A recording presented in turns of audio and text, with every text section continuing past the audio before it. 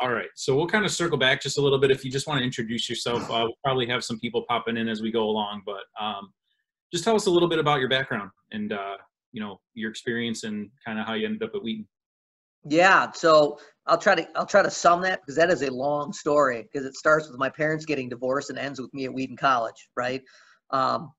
So to kind of fill in the gaps, I started wrestling when I was 11 years old. I got into a fight with somebody, I was winning the fight, popped him in the face like 3 times, thought I'd won, and then he double-legged me and beat me up. And then his dad came out and beat him up because he's 50 pounds heavier than me.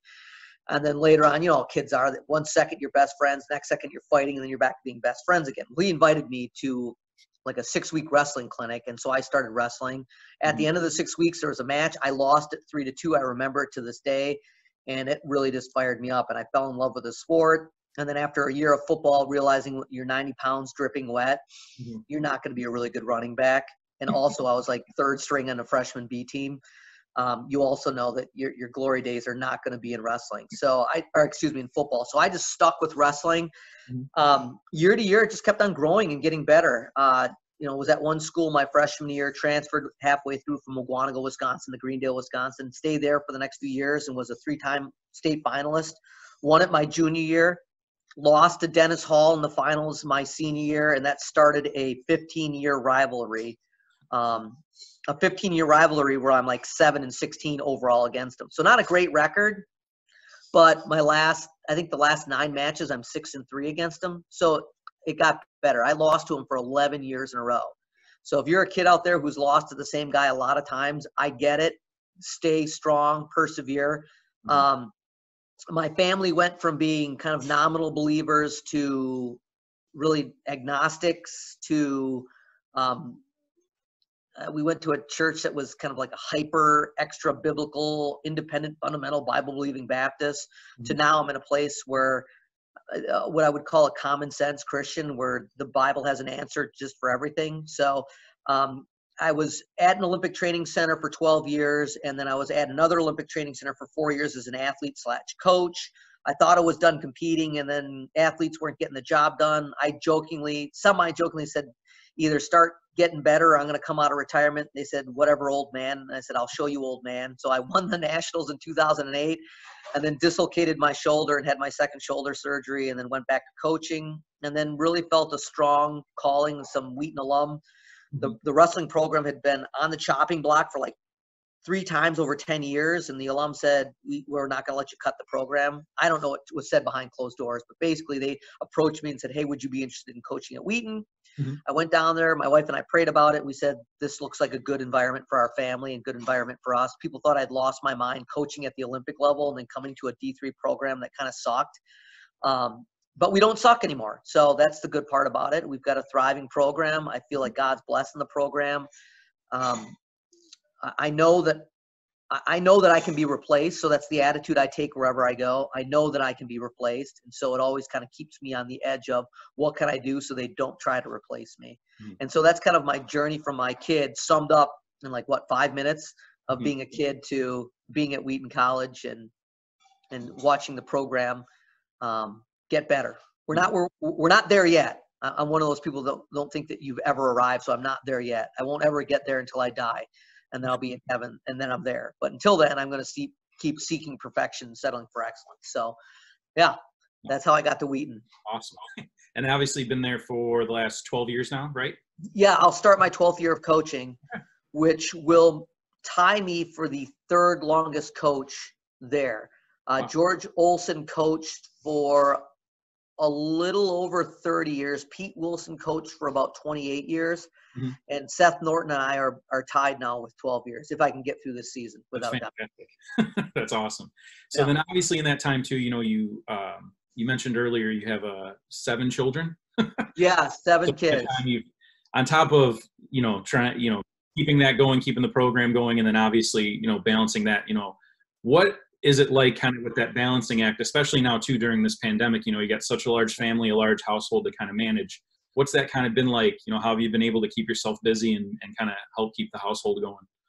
So when you've got 7 kids and a wife and a job, you're never not busy. I mean, my kids sometimes they'll say I'm bored. I'm like, I got an answer for boredom. It's a work, you know? Yeah. And so they know now that they don't say they're bored around me because I'm going to give them something to do.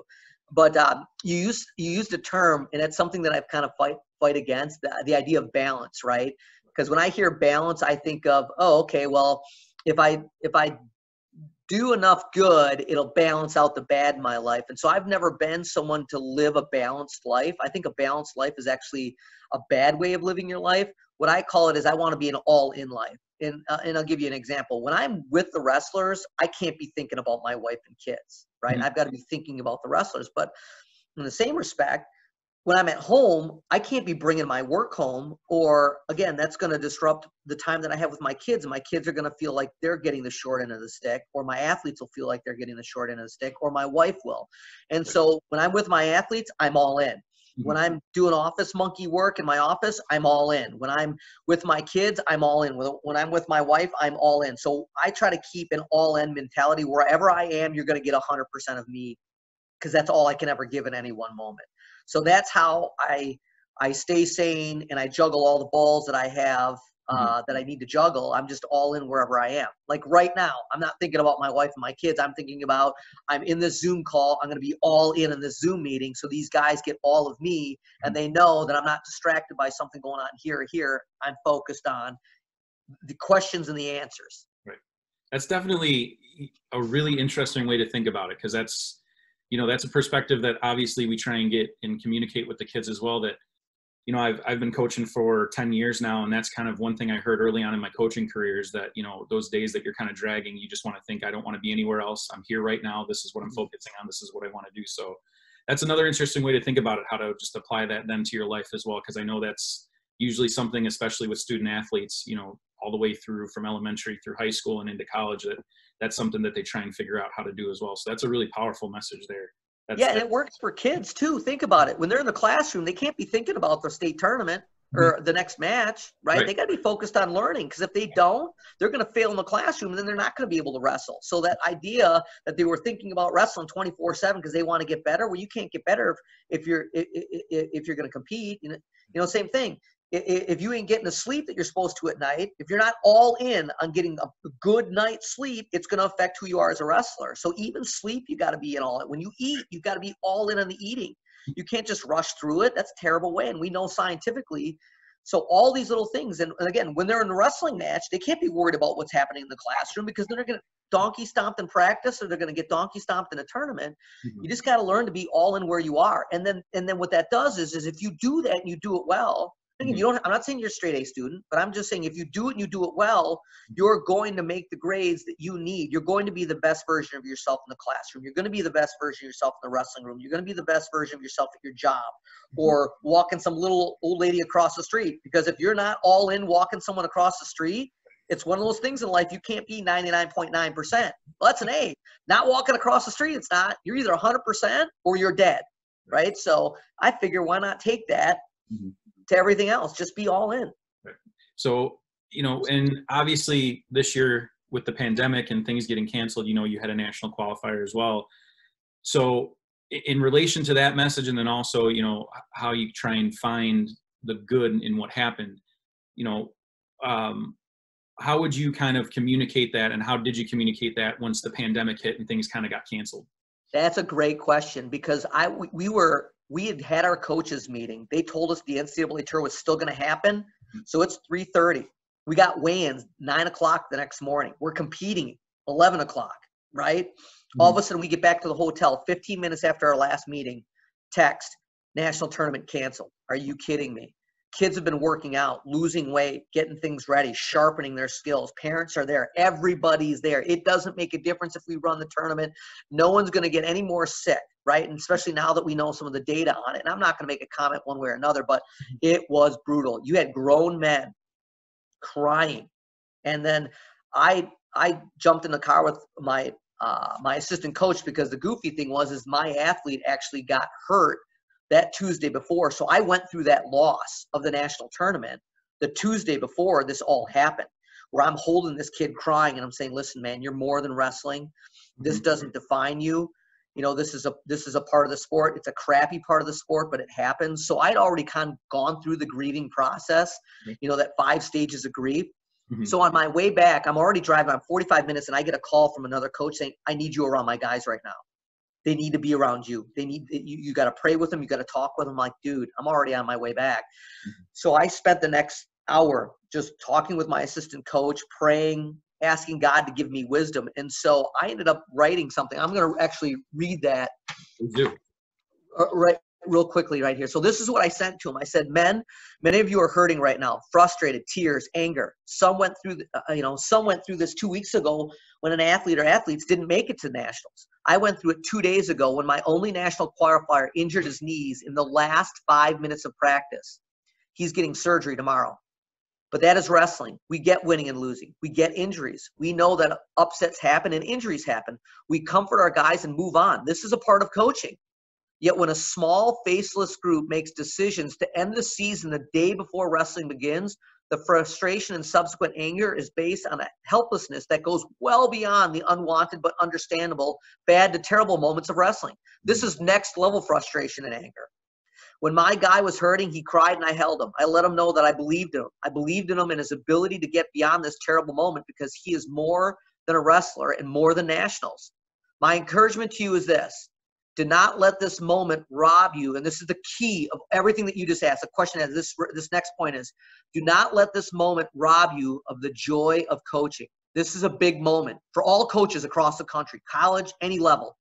Possibly the biggest moment of your coaching career, because we talk about that journey all the time, right? And so now we have to walk it. We got to live it and let our guys know that this is the moment. How are you going to respond to something totally out of your control? Your athletes are watching you, and their response will be yours, but scaled in degree. If you respond in anger, they will rage. Use this as a teaching moment. Comfort them. Encourage them. I believe in you as a coach because most, if not all of you, love your guys if they are your sons. I believe in you because you are more than the national tournament. You are coaches and mentors. You are the father to the fatherless. You are builders of men, and you are awesome. So that's what I sent out in an email to all 100 and some D3 wrestling coaches, and it met with a real positive response because it put everything into perspective. What happened with COVID sucked. We lost a chance at nationals. But you want to know what? For some people, this is a key moment in their coaching. What is your identity really? Is it really about the journey? Mm-hmm. That's what we preach to our guys all the time, right? We tell it to our kids. I know it sucks you lost. You didn't make the state tournament, but it's the journey. This is making you a better version of yourself. Well, as coaches, we got kind of called on it now. We had to live those words because we just lost. And I understand coaching is a rough sport. It's rough because your identity, whether it's 14 to 18-year-olds or 18 to 22-year-olds, you're being judged on the actions of 18 to 20-year-olds as a college coach. And if they don't go to nationals, you can be the greatest coach in the world, but if your guy picks a bad day to have a bad day, people are going to look at you and say, is this guy really that good of a coach? Right? And that sucks as a coach because you could do just about everything right, and the kid breaks his ankle or he gets herpes the night before or the day of, or he doesn't make weight, and you're like banging your head against, well, big coaching moments. If you're really going to love your guys, you're going to build into them in these big coaching moments. And they're going to see it. They'll see your genuineness, and they're going to know that you love them regardless of the results. So that's how we responded to the COVID. Yeah. No, that's – I mean, that you hit on a lot of points that, as a high school coach too, on top of the youth wrestling, something that we constantly think about because, like you said, there's those days that, the people in the stands don't know the 2 weeks that went into preparation for a tournament or what you've been working on with this kid. And it just happens to be that day that things don't go right, but it looks totally different to the spectators. And as a coach, you're trying to process everything else that's going on. So that's really, really powerful in terms of, what we have to think about as coaches and what we need to keep in mind as we see those things happen, that there is a bigger picture, and we have to keep that message in mind too, that we really got to live what we preach a lot too. So there's days that kids don't have a good tournament or something like that, or a bad match, and we just have to make sure we keep finding those little things to keep building on that. So that's definitely really, really big. Yeah, I'm actually in the process of working with Craig Sesker, who's a fairly decent name in the world of sports writing, especially within wrestling. And we're working on a book together called Not All Roads Lead to Gold. And kind of encapsulates kind of what I went through in my athletic career, some of the injuries, some of the up moments, some of the down moments, and knowing that, listen, I'm not going to let one bad moment or a bunch of bad moments ruin the joy or what I got out of the sport of wrestling. I mean, I'm a better version. I tell people all the time, if it weren't for Jesus and wrestling, I'd be in prison, honestly, because I grew up in a broken home. My dad was an alcoholic for 40 years. There were times that we lived in the inner city. We bounced around, moving from place to place. I did not have a life that, I didn't come out of some, easy middle class environment. There was a time where, we were in between apartments, we're semi-homeless and living with one of my mom's friends just so we weren't out on the street. And so, I look at what the sport of wrestling did for me. Even though my parents got divorced, wrestling kind of brought us back together. That was a really cool part. And I see sports sometimes tearing families apart. The sport brought our family back together. It was amazing. It was really cool. So like I said, I'm in the process of writing a book to help kids and parents and coaches kind of get that. We talk about it's all about the journey, but is it really? And how we got to live that out, in these big moments. That's going to be definitely something that I know Adam and myself and a lot of the other coaches are going to look forward to seeing to come out, because that's always something too that we're trying to communicate. So before we get into your background, Adam, why don't we open up for a couple of questions? I know I saw a couple pop up here in the chat. So just kind of going back to, your family and things like that, and obviously your experience. So let's see. Who do we want? Benny. Benny, Yeah. You ready? I'm going to unmute Benny, and I'm going to have him start his video. There we go. Hey, Benny. Hi. All right, what was our question? Do any of your kids wrestle? You know what? They wrestle me, but they are not, right? So there's times where I've got 7 kids piled up, and the nice thing about it is I'm still stronger than all of them put together. And that's one of the things now. I just hit 50. I just turned 50 on June 9th. So I got to stay in shape, because if I don't, they're going to try to usurp my authority and overthrow me as king of our household. But no, my son dabbled in wrestling a little bit through 8th grade, and then we just lifted together his freshman, sophomore, and junior year in high school, and then he decided as a senior he's going to come back out for wrestling. I'm trying to encourage him to spend 1 year of it with me in college, because it'll be a different experience for him. But I don't know. It's not anything I force my kids to do, because I understand. I've worked with little kids, and I've worked with Olympic level athletes, and I've wrestled as a little kid all the way to an Olympic level athlete. And so I know the commitment, and I know, like in anything in life, that if you don't love what you do, if you would have asked me, Coach, was there ever a time in your life where you didn't think that you should wrestle? I would look at you like, are you out of your mind? I always wanted to wrestle. There was never a question. I was going to wrestle in high school. I was going to wrestle in college, and I never thought about stopping wrestling. It was one of those things where I'm like, no, I'm going to wrestle. I was 38 years old when I won my last national tournament. I was old enough to actually compete at the veterans age. There was an age group. I was actually old enough to be a veteran wrestler, and I would get teased about it, like, old man, where's your cane? And I'm like, I'll show you. And so it's just one of those things. No, I'm not going to force anybody into it. I encouraged my son to do it. He's like, Dad, it's not for me. And I was like, okay, I get it. He's going to have passions in other areas. The kid's an egghead, right? He got a 1560 on his SAT, didn't study for it. Now it's 1600. So he's a super genius. Yeah, but that's it. But we live together, and we bond in other things. I play video games with him. We play Super Smash, or we played, Heroes of the Storm for a while. But I'm a little bit of a nerd as well, which is okay. You can be a nerd as long as you're a physically fit nerd. Well, that was going to be our other question, is what was your favorite computer game? Because we were doing some research on you, and it said you like to play computer games. So. Oh, yeah. And so one of the things I'm going to have to admit that for a while, I was a World of Warcraft addict. I was on one of the best guilds in the country. We're doing all the high-level gyms. But it got to the point where I was about to have I think it was our 4th kid. I was working on my master's, and I decided to make another run at the 2008 Olympics. So I'm like, I guess this is going to have to go. I can't spend. You can give that up. Yeah, it was that, or lose my family, end up in divorce court and on the street. So I didn't want to. Yeah. But I think you chose right.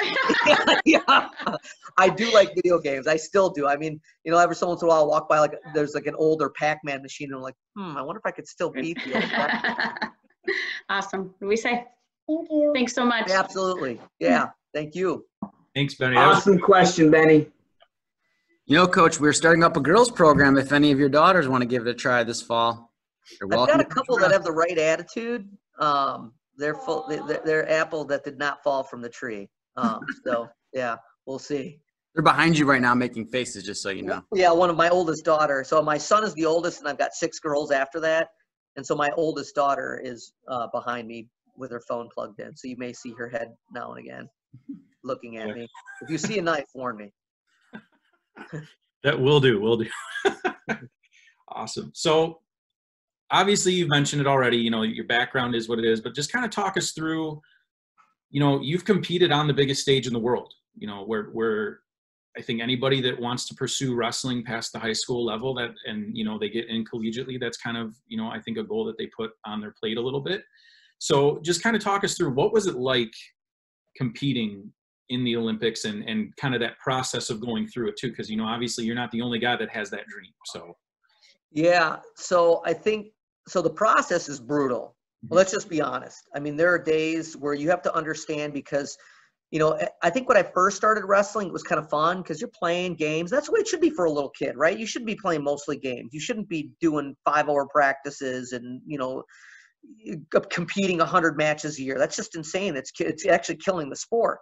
But as you get older, I mean, by the time you get to high school, it's a lot less fun, but it's more enjoyable. And I say that because you're always straining and you're always you should be coming out of situations where your 100% is getting incrementally better. And then by the time that you get to your college, there's very few fun things about college wrestling. It's mostly pain and enjoyment because you enjoy the battle, right? And if you really enjoy the battle, those painful moments, if I get through this, that's something that somebody else maybe didn't do, right? And so I'm going to and then by the time you get to the Olympic level, it hurts. It hurts to win. I mean, it hurts more to win sometimes than it does to lose. I mean, think about it. You go out there and you text someone, you're breathing hard because you did all the work. They just got tacked. What did they do? They just got thumped on their head a couple of times. They're not tired. They're not hurting. And then those big matches that you lose 3-2, where you left everything out there. You feel like you're about to die, where you were killing yourself. Like a part of you died out there.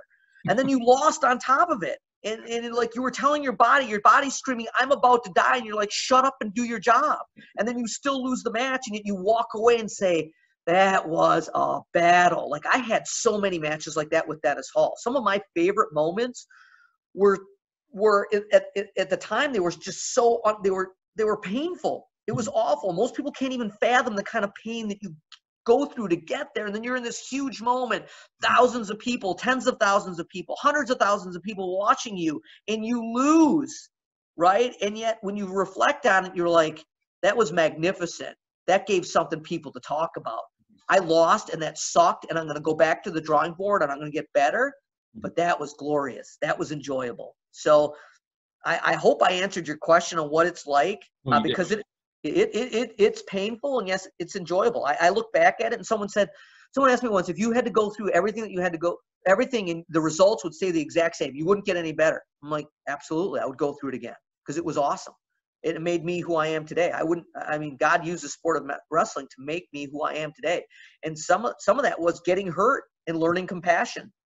I didn't have a whole lot of compassion when I was an athlete. And when I got hurt, all of a sudden I had to learn compassion. It was either that or admit that I was weak. And sometimes you just get hurt. And what does that look like? So, yeah. Now, did you ever have to, kind of a follow-up question to this, did you ever have to feel like you had to prove something coming from a different background than, a lot of the athletes that you typically see on Olympic teams where they had the Division I experience? Did you ever feel like you were kind of battling from the bottom and you had to prove it to all these guys, or did you just go in with a all-in mindset? Every single day of my life.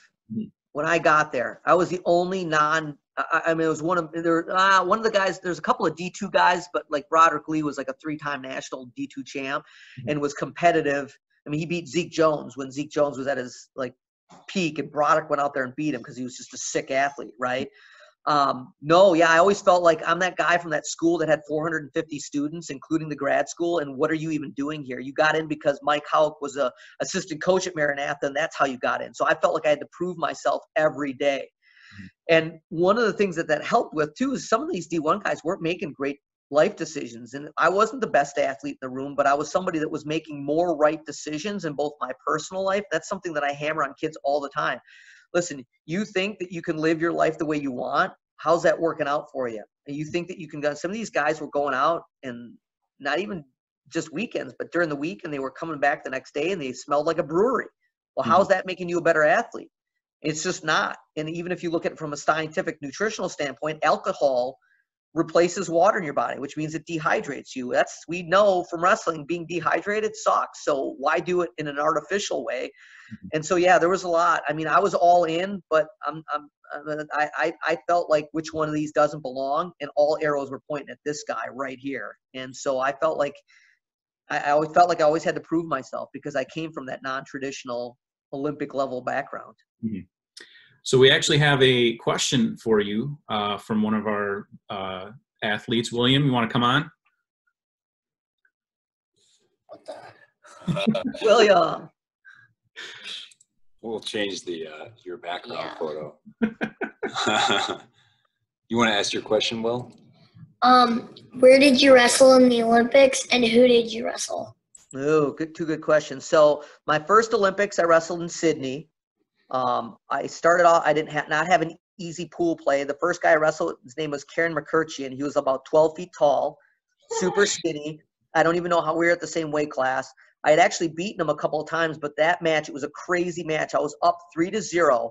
And in the last minute of the match, I managed to snatch almost defeat out of the jaws of victory. And he tied up the match 3-3. And with 1 second left, I managed to escape, duck under, and take him down while it was clicking from 5:59 to 6 minutes. Took him down and won the match 4-3. It was crazy. The next match, I had to wrestle the guy from Ukraine who had taken 4th in the Worlds the year before and had beaten Dennis Hall. And so it was a huge match. I ended up beating him 4-0. I had one of the best matches of my Olympic career was that match. And then I got out of my pool, and then I was beating the Chinese guy 1-0, and then I decided to implode and ended up getting beaten with about a minute and a half left in the match. I got beat 11-1. It was probably one of the most embarrassing matches of my career because I just imploded. My second Olympics was in Greece. I won my first match. I was down 7-0, so I almost got teched. It was against the guy from Portugal. He was deaf. And the referee looked at me when I stepped on the match and said, "Take it easy on him. He's deaf." Well, I had wrestled this guy before. I knew he was deaf, but it kind of rattled me. It's like, you don't expect a referee to say, "Hey, take it easy on him. He's deaf." And so all of a sudden I started thinking about wrestling this deaf guy. And next thing you know, I got put down. He turned me and then reverse lifted me and turned me again. I'm down 7-0. I'm like, Gruenwald, what are you doing right now? And so I went next level on the guy and was up 13-7 and then pinned him. And then I wrestled a Romanian guy, and I had beaten him in a real tight match, 3-2, a couple of years. And that was actually, I ended up losing to him in a match 3-1. So that Olympics, I only took 10th. The first Olympics, I took 6th. The second Olympics, I took 10th. So those are my 2 Olympic experiences. Thank you. Yeah, thank you for the question, stud. Good question, William. All right. So, obviously you've been around the sport for a long time too. So can you just kind of comment a little bit on, how have you seen the sport change over the years? Obviously, and then too, going from athlete through coach. Yeah. So as an athlete, one of the things that I noted, so just to kind of give you a perspective, when I first started wrestling, I had a 6-week clinic, right? I had 1 match as a 6th grader. In 7th grade, I had 4 matches. In 8th grade, I had 12 matches, but then I got into freestyle. Mm-hmm. Got teched and pinned my first 2 matches in freestyle because it was just different. I ended up later on at 80 pounds, won the freestyle state championship. So I made some adjustments and got better. Then I get to high school, right? And during a high school season, I would have on average about 30 matches. But then I would get, over the years, over the summer, I would get, between another 30-ish, sometimes 40 matches in, but I wanted to. I was just, lifting during the week and then wrestling on the weekends because my dad said, "Hey, kid, you want to go to a tournament?" My brother and I'd be like, "Yeah, let's go to a wrestling tournament." So I'd be a meathead during the week and then we'd wrestle on the weekends. But now it's just like, it's crazy the number of matches these kids are getting in. And the thing that I see from an athlete standpoint is a lot of these even middle school kids are getting hundreds of matches in rather than developing themselves and their technique. And so, or their athletic ability. So I'm getting guys at the college level that can't even do a good cartwheel, right? I want guys, and so for me, I've told people, if I were president of the United States, my first executive order would say that everybody must be participating in a tumbling or gymnastics class until they're 10 years old. Then they can pick a sport that they want to go into. But you've got to learn to control your body before you can be an effective wrestler. You know, how are you going to control another human being if you can't even control yourself? And so what I've seen is just kind of like this hyper-competitive environment that I think to a certain degree is killing the sport. And then I'm also seeing a lot of people trying to specialize, where when I was a kid, I played soccer. I played baseball. I played basketball. I was a point guard. In 5th and 6th grade, I was a starting point guard on the basketball team. You know, everybody hit puberty, and I didn't. You know, I didn't hit puberty until I was like 25 when I first got my beard. So it was a little bit different, but they all grew and I didn't. You know, but I played just about every sport that you could play, and then just settled on wrestling in high school because I realized I'm kind of too small to be the starting point guard, and I don't have like a 50-inch vertical where I can dunk the ball, so I wasn't going to be, you know, Spud Webb. For those of you who remember Spud Webb, you know, the kids are like, who's that? Well, he's like 5'5" and he could dunk. He was a sick athlete. That wasn't me, you know. So I just see that. And from coaching, it's kind of the same thing. It's one of the things too. I'm seeing a softness in athletes that I don't remember when I was competing. In other words, it seems like and again, I'm all for compassion. Like, I learned about compassion, but one of the things that I do with my athletes is you have got to learn to get to a dark place in your life, because what that's going to do is help you in those dark moments. What happens if your marriage is kind of going sideways? What happens if you lose your job? How are you going to respond? Are you going to respond in anger? Or are you going to say, you know what, I'm going to do what I learned in wrestling practice, and I'm going to get up because I know there is light at the end of the tunnel. There's hope. And the other thing is, I learned just the importance of community in wrestling, right? I'm not alone. Everybody says wrestling is an individual sport, but it's not. There's a community that's so important, because you cannot be a superstar alone. So I guess one of the things that I try to build in my guys is that grit that I think that we're losing in society because of whether it be a helicopter parent where they just want to swoop in and try to fix the problems for their kids. Rather than all this, I understand responsible parenting. You have a responsibility to protect your kids, but sometimes you got to kind of let them reach out when you tell them, don't touch the grill, and they don't obey you, and they touch the grill and they burn themselves. You're like, see, how'd that work out for you? Not great. Now, if my kid's going to walk across the street and he's 5 years old and I see a truck hurtling towards him, I'm going to grab him, you know, and pull him back in. I'm not going to let him get smushed by a truck. But there are sometimes we let our kids get hurt a little bit. They've got to learn those moments of pain because it's going to make them better. I'm not talking abuse. I'm not talking about beating my kids. I'm not talking about locking them in a cage. But I'm talking about having to experience a little bit of pain in their life so they learn that, hey, this hurt. I'm not going to do this again, but I'm going to learn from it because it may happen again, but in a different way. So that's kind of coaching, my experience with the over competition.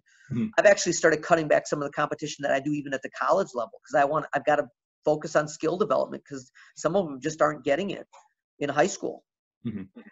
No, definitely. I mean, that's especially, you know, we took over Adam, Coach Johnson and myself, we kind of came in this year as our first year with the club, but definitely just trying to communicate that let's get really, really good at a little.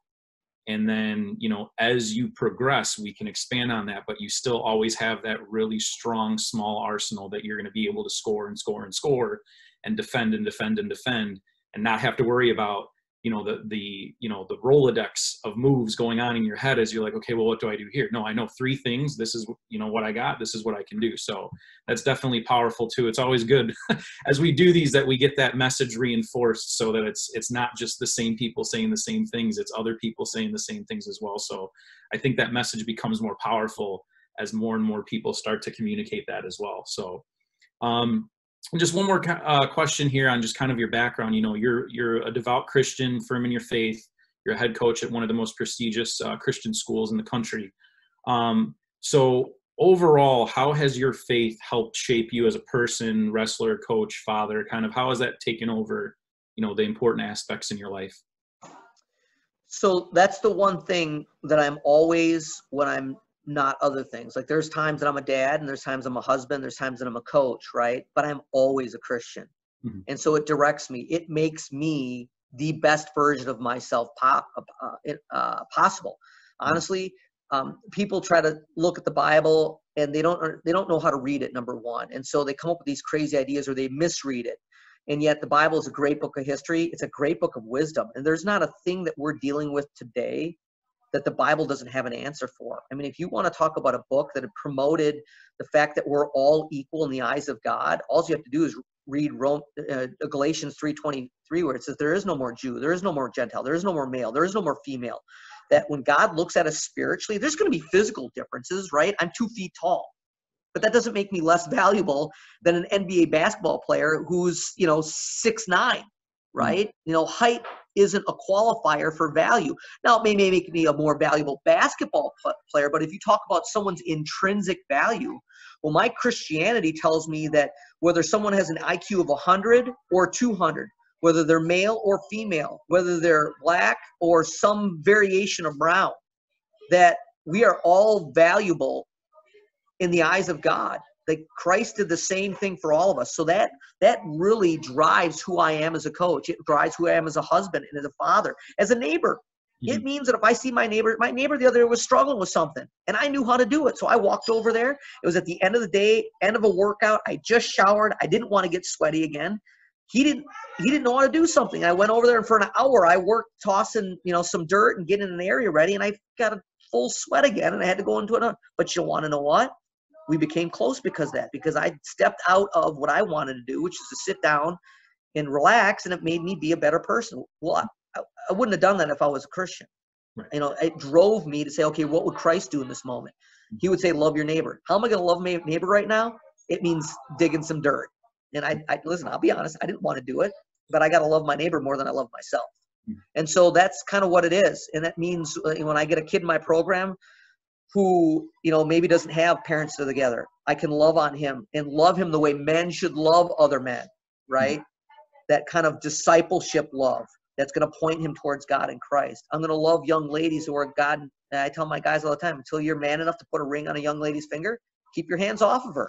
Don't do something stupid. Don't be another statistic about somebody who gets pregnant out of wedlock, because you know what? It doesn't really do well for your success in life. I've seen wrestling careers ruined because of it. And I know it's a hard thing to hear. Guys will be like, what do you think about holding hands?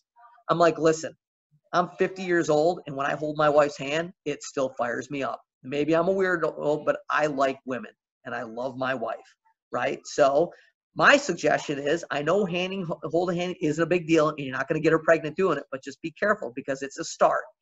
So it's just anything. I mean, it doesn't make a difference what it is. There's wisdom in the Word of God that is going to help people live their lives better. Mm-hmm. And they can't cherry pick certain parts of the Bible that they don't understand and say, well, what about this? And they'll try to use that, and this is kind of big right now, but slavery. Well, the slavery of the Old Testament was different than the slavery we had when our country was first starting. Completely different. People put themselves in the positions like that because they didn't have credit cards. If you got into debt, you had to pay off that debt. And then after 7 years, if they hadn't paid off the debt, you were supposed to forgive the debt and let them go free. Or they could choose to stay that way and say, hey, listen, I like what I got going here. I want to work for you for the rest of my life. It was more of an indentured servant than it was what we have today. Slavery is wrong. We know that. Controlling another human being and treating them as property is wrong. And you're going to find that in the Bible. In fact, the Bible very clearly calls slave trading a sin. You weren't supposed to treat people like property. That's absurd. In anything else, women's rights. You're going to see some solid women's rights in the Bible. It's there for those who want to read it, but they want to cherry pick things that they don't understand. So that was kind of a long answer, but my faith drives who I am. It makes me more intense. It makes me more savage. It makes me a better dad. It just on anything. It doesn't make a difference what it is. It just makes me better. No, that's very, I keep using the word powerful, but it is. I mean, because obviously, the message coming from, somebody with your caliber and your background and your knowledge base, it definitely does. It carries a more meaningful tune as we go along here. So we're going to kind of transition here into a little bit, just some advice and info that you can have for our wrestlers. So just kind of our first general question is, you know, obviously you've gotten to the highest level. What advice would you have for our wrestlers that do aspire to do that? What would that track kind of be like? Okay, so it's simple. You got to make right decisions. Mm-hmm. And the only reason you're going to make a right decision is you're going to be serving something greater than yourself. So I'm going to circle back to, it was easier for me to make right decisions because I knew that God always had an eye on me, you know, whether it was in the practice room or behind closed doors. Mm-hmm. So I learned that I was serving something greater than myself. You have to find something greater than yourself to be able to make that choices. It can't be mom and dad, because even though they're greater than you, what happens is, though, if you're just doing this to please mom and dad, it's not the right reason. And so it's really about making wise choices. But listen, let's be honest, you can make all the best choices in the world and still just be a 500 wrestler. You know, part of it is athletic ability. Mm-hmm. Part of it's doing what other people are unwilling to do. Like, for instance, 3 times a week after a wrestling practice at the Olympic Training Center, I said, I'm going to do 100 pull-ups. I don't care what they look like, but I have to do 100 pull-ups in 3 sets. So I would finish a practice, and it couldn't be in the beginning when I was fresh. It had to be at the end. It had to be when I didn't want to do it. I hated it. And I would run over to that pull-up bar, and I would do 100 pull-ups in 3 sets. And if I got 100 pull-ups in 3 sets, victory. All right. That was me winning the national tournament. I had guys walking by me to get a drink because the pull-up bar was right next to the water fountain. They're like, you ain't going all the way down. And there's a part of me that would be like, who are you? You're not even doing them. Right. You're not even doing them. And you're criticizing me. But I'd keep my mouth shut. I'd do my pull-ups. And come nationals time, when I won and they lost, or I was in the finals again and they weren't, I would remember them saying, hey, you weren't going down far enough. You want to know what? Fine. Maybe you're right. Maybe I need to know. Maybe I got to be a little bit more honest with my pull, but you ain't doing them. Mm-hmm. And so it's about making right decisions. It's about doing things that other people are unwilling to do. It's about this much, because there are very few superstars in our sport. I've been around them. I've wrestled them. I've gotten my butt kicked by some of them. But you want to know what? If you do this, if it's this much and you keep doing this much better, it is amazing how quickly you can close the gap when they make wrong decisions. So I made World Olympic teams mm-hmm. over better athletes, over more gifted athletes, because I did this much better. I had to scratch and claw my way to the top. Mm-hmm. A lot of people are hoping that they're going to be that superstar that's going to pin their way through the Olympics, and I've seen that. Armin Nazarian teched his way through the Olympics, crushed people in 2000. He had one close match, wrecked everybody else. He folded the guy in half in the finals. That's one guy. The rest of us, we scratch and claw our way to the top. And it's not doing anything illegal. Mm-hmm. You make good choices, but you got to make good choices to get to the top. So our next question here comes from Colvin. He's on the screen now. Unfortunately, their mic isn't working. So Colvin, you can wave hi now. Hey, Colvin. Coach Jim behind him, his dad. He's one of our coaches as well. Cool. Valley. So his question is, you know, obviously you are a fan of upper body and kind of the Russian series, but are there any techniques or drills or strategies that you think our kids in the club should be focusing on? Okay, so I'm a friend of Jordan Burroughs. Mm-hmm. Jordan Burroughs is gifted by God. He's freak strong. He's freak fast. He's freak talented. He's a freak hard worker. So he has everything that you need to be a superstar, right? I mean, we've seen the guy shoot from his knees 3 feet away and finish techniques in the world championships and tech people, right? He broke his ankle a month before his world championships and crushed everybody. I'm not Jordan Burroughs. I don't have everything that he was gifted and be a hard worker. Now, I'm a hard worker, but I'm not gifted the way he's gifted. And so for us mere mortals, us human beings, you have to learn to hand fight. 2-on-1s, underhooks, collar ties, front headlocks, because you can't shoot from distance. You've got to learn to use 2-on-1s and underhooks and collar ties as setups to get to the body and to the legs.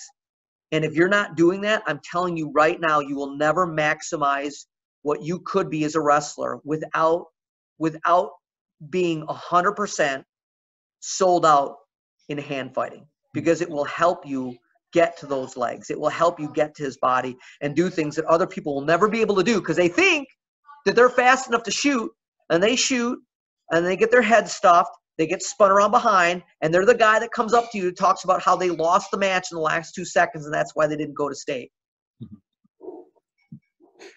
That's exactly kind of the mindset and the theme that we keep trying to communicate as well. So that's really, really good. So yeah, and just to be 100% forthright, this is not a pre-scripted conversation. You asked a question. You didn't tell me, hey, Jim, when you get on, say this, please. Make us look good, right? No, none of that happened.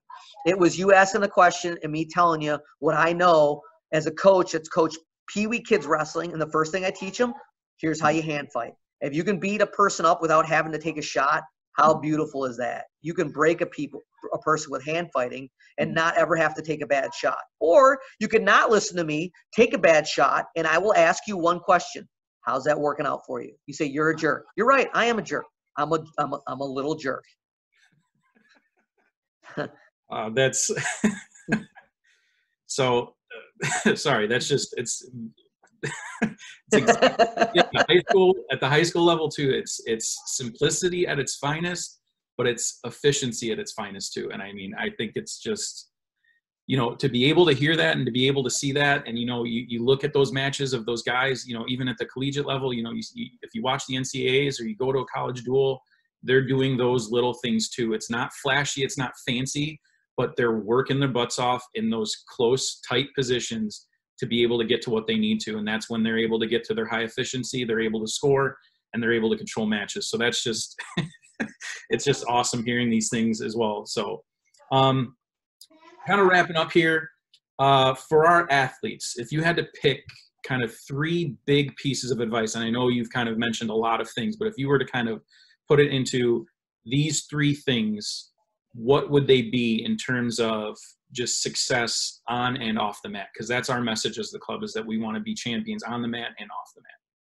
Yeah. So thing number 1, and I don't know that these are in any list of importance, but thing number 1 is listen to your coach. All right. Because we've all heard the expression, if at first you don't succeed, try again, right? We've heard that. It's the dumbest expression in the history of mankind, or at least in the top 10. It's if at first you don't succeed, try again. No. If at first you don't succeed, do what your coach told you to do the first time, or do what your teacher told you to do the first time, or do what your parent told you to do the first time. So listen to your coach, because 99.9% of the time, if you listen to your coach, probably something good to happen. And if you listen to your coach and something bad happened, well, it's on him, not on you. And you can figure that out together and work on it and say, hey, coach, this doesn't seem right. And coach can go, you're right, that wasn't right. So let's get better. I got better, you got better. So listen to your coach. And then number 2, kind of hand in hand, you heard me say this before, you have got to make right decisions. You can't do dumb things like go to a party. You cannot be drinking in high school. I think dating is dumb in a high school. I mean, you're not emotionally ready for it. You might have all the parts. Whoop-de-doo. You got the parts. Congratulations. But you don't have the emotional or the mental, or you don't have anything remotely capable of being able to handle a relationship in high school. And you hear those kids like, well, what about so-and-so who got married to their high school sweetheart? So you're going to take the 1 in 10 million person and you're going to model your life at that. How about the other 9, the other gazillion people who dated 5,000 times in high school and the relationships never worked out? Mm-hmm. So it's dumb. So make right choices. Listen to your coach, make right choices. And the other one is probably is something that you would normally, you've got to follow good nutritional advice. Because you can listen to your coach, you can make right choices, and if you're not following good nutrition, you're not getting the sleep that you need, you're not eating the food that you eat, you're not getting the water in your body. You can do everything right for 364 days of the year, and you show up to the state tournament, you step on the scale, and you blew it all in the next minute or 2 in your rehydration because you don't know how to sip and nibble. Mm-hmm. So listen to your coaches, make right choices, and follow proper nutrition. And nutrition includes sleep, it includes hydration, it includes what you put. Listen, we all know that if I put orange juice into a car, what's going to happen to that car? It's not going to work. Yeah. It's not going to work, right? Because orange juice, even though it might be good for us, sucks as fuel for a car. Mm-hmm. Any more than I can drink, he's like, wow, this car runs really fast in this gasoline. I better drink this gasoline. We die. Yeah. You got to give your body the tools that it needs to repair itself. So you've got to eat healthy. And if you don't know what that looks like, email me at Wheaton College. I'll give you a list of bullet points of good nutritional tips that I preach every year to my team and to the campus community. And USA Wrestling even has promoted some of my stuff in their magazine on nutrition because it is so important. All right, everybody listening, you heard it here. You can email them, get that advice. So, do it. I'm not scared. We have a couple more questions here from our fan base. So, Jacob, do you want to hop on? Jacob. All right, we got the Johnson boys. What's your Right. favorite car? What's that? No. What's your favorite color car? My- Well, that goes. Someone's behind you and you don't call them and kick them in the face. No, he wanted you to do a cartwheel. You wanted me to do a cartwheel? I really don't have the room to do a cartwheel. How about I do this, though? How about that? Boom. There you go. There you go. Bigger than your head, kid. William, do you want to hop on again? Oh, Can I do it? Or can I go? Yeah, you got one more question? Oh, Oh, there we go. there you go. Go ahead, William. What's your question? What foods do you eat before a match? Ooh, that's a really good question. Okay, so as a college coach, okay, so depending on how much weight, and I'm not a real big fan of cutting weight because you can't get huge in 1 hour or in 2 hours, right? So normally the what I say is you should be within 7 pounds of what you practice at. So if I weigh like 125 pounds is my weight class, I should be in practice at about 132 because I can lose that weight pretty easily in a practice or a couple of days, right? And be smart, just kind of diet down to it. And then I'm going to step on the scale. So what you need to do immediately after weigh-ins is you've got to find something that is going to sit well in your stomach. For some people, it's Gatorade. For some people, it's vitamin water. For some people, it's Powerade. There's a lot of really good sports drinks out there. Sometimes you got to dilute it a little bit. Just water isn't great because your body also needs calories.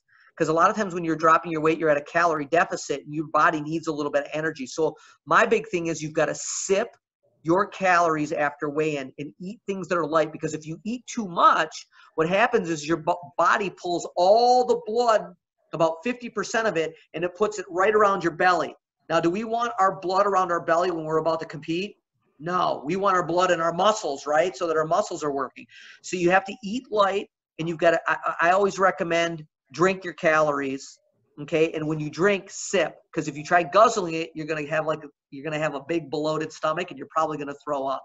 And I've seen a lot of even elite level athletes do that. So you want to sip things. You want to sip your calories. Fruit snacks are good. You know, if you've got like a full 2 hours in a tournament, maybe like a light granola bar. If you have when I was at the senior nationals, we would have like the semifinals at 10 o'clock and then the finals wouldn't start until like 8 o'clock at night. I could go out and have a full meal because I had a full 4 hours for my food to digest. So if you've got like a full 2 hours, you could even have like a small sandwich, but you don't want to eat everything that's going to be super heavy. So I always kept it really light. Does that help? Yeah. Good. Awesome. Thank you. Yeah, absolutely, stud. All right, I think we got 2 more questions. One from Connor and then one from Benny's gonna hop back on. So Connor, you want to ask your question? Tell him right there. What's your favorite move? My favorite what? What's your favorite move? My favorite move. Well, my athletes would tell you that it's smashing their face with a front headlock. So when I do a front headlock, I don't go around the throat, I go around the face, and I'll snap them down, and I'll take this forearm bone right here and I'll put it right across their face and I'll lock it up, and they feel like their skull is about to shatter, and it's because it is, because I'm strong enough to actually crush a grown man's skull. And then they'll go to their back for me, which is really nice. I just encourage them to go.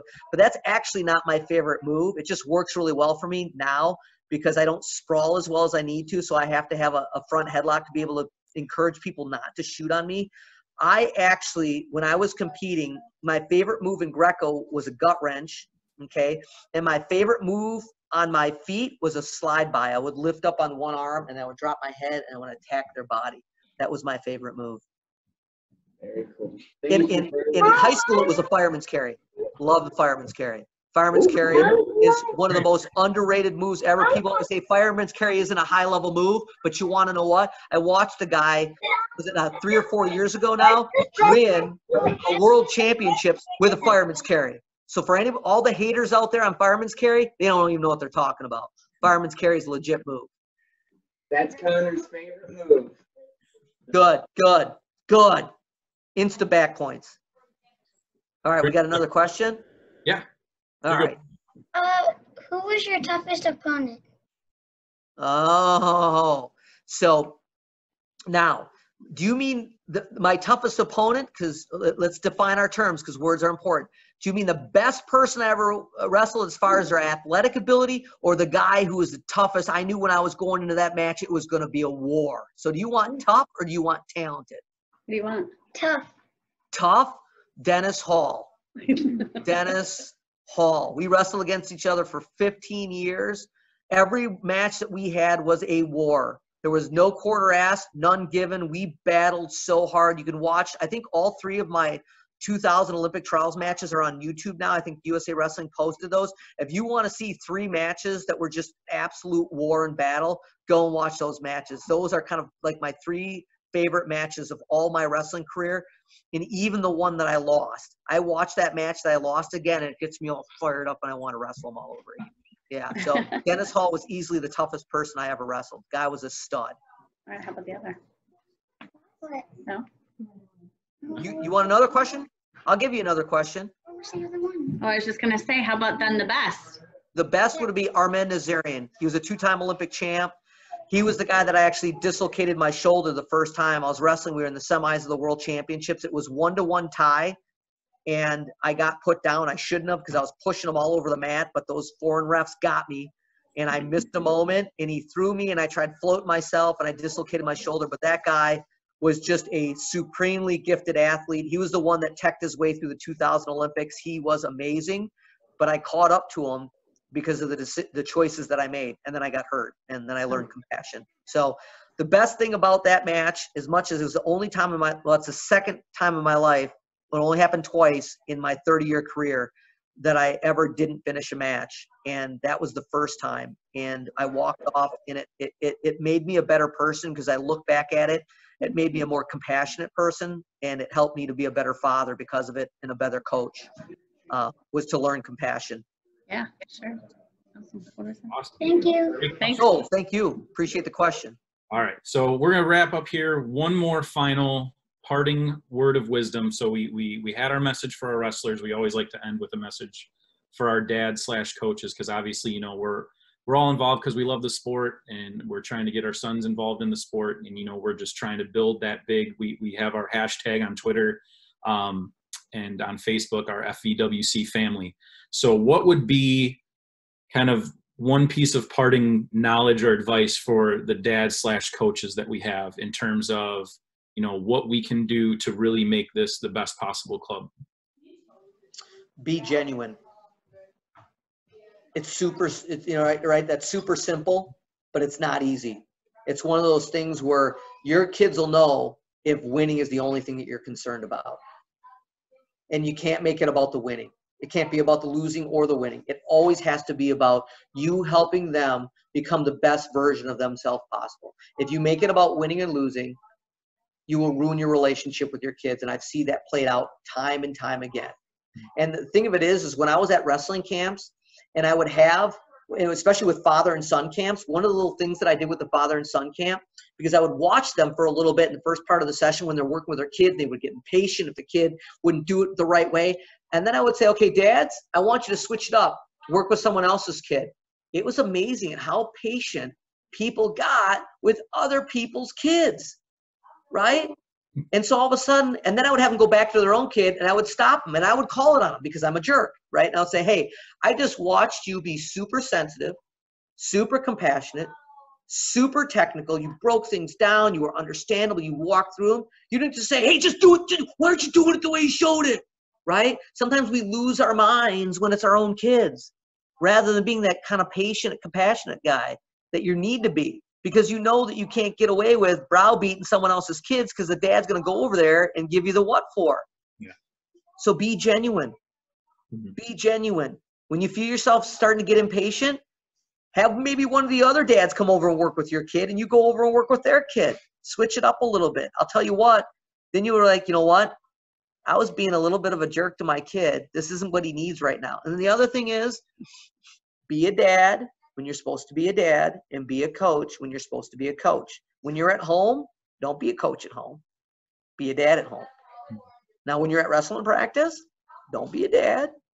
You know, if he gets a little bit beat up in practice, be the coach. Encourage him as a coach would, not the way a dad would. When you're at home, now you can put on your dad hat and be all in as a dad.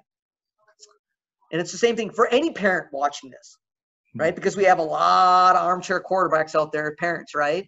Here's some of the best advice I got from our football coach. He said, Jim, coaches got to coach, parents got to parent, athletes got to be athletes. If someone else tries to do someone else's job, there's going to be a problem. So coaches coach, parents parent, athletes are athletes. And if we all do that and be respectful, we'll be fine. Definitely. So we really, really appreciate you coming on, Coach. You know, everything you said here tonight, very, very powerful stuff. Hopefully it resonated. You know, we love having the guys come on and ask those questions and just get that experience to kind of pick the brain of some of the greats. So we really, really appreciate your time. Yeah, absolutely. And one of the things too is it's not like I'm telling you something you don't already know. Maybe there's like little grains here and there from my perspective, but I say that to people all the time. You know, I've had it where I taught, you know, one of my guys in my wrestling room, I taught him a move for 3 years. It never stuck. Tim Fader comes in, who's a wildly successful coach at Whitewater and at lacrosse and the Whitewater. Now he's at Eau Claire, and he's going to build that program up. Fader came in and showed my guy the same exact thing. He did it slightly differently, and all of a sudden my guy comes up and he's like, "Hey, coach, I just learned this. You see what Fader taught us?" And a couple of other my guys looked at him and said, "Mark, you idiot. Coach has been showing you that for years." And I'm like, hey, it's not a big deal as long as they get it. Mm-hmm. So sometimes it's just a different voice, right? So right now I'm a different personality. I'm a different voice. It may be saying the same things in a slightly different way. And all of a sudden the kid's like, oh, that makes sense. And you're sitting back there and you're like, you little knob. I've been saying that to you for 10 years and now it makes sense because that little midget said it, that dancing monkey said it. Now you get it. Well, that's fine, right? It's just a different voice. And so I've learned to swallow my pride as a coach. And as long as my guys get it, whether it's from me or somebody else, I found out this isn't a popularity contest. This is, am I being a part of the process of making this young man the best version or this young lady the best version of themselves possible? So that's what it comes down to. I just got to take my pride out of the equation. Check my ego at the door because you know it's going to get stomped on if you don't. Definitely. Definitely. So, Coach Hoger, you got anything? Parting knowledge? Nope, that's all the knowledge I need. I absorbed it today. Good deal. Well, we really, really appreciate you, Coach, being able to come on and meet with us. Coach Johnson, thank you for being able to set this up. I know you got your boys climbing all over you right now, but I just want to say thanks. Really appreciate it. You were awesome. Yeah, anytime. I sent it on a mass text. I said I might have a new man crush. that's yeah, right. you were saying everything that we've tried to preach does make a difference on me. I'm out. Yeah, I get it. No problem. All right, Coach. Well, you take it easy. Stay safe during this. Hopefully, everything kind of calms down in your household and you keep going well. And then, as we get through this, we look forward to seeing the success you guys have at Wheaton. Yeah, thank you. Appreciate it. Thanks for the opportunity. I love talking with people about this. Thank you so much. Have a great night. Say thank you. Thank you.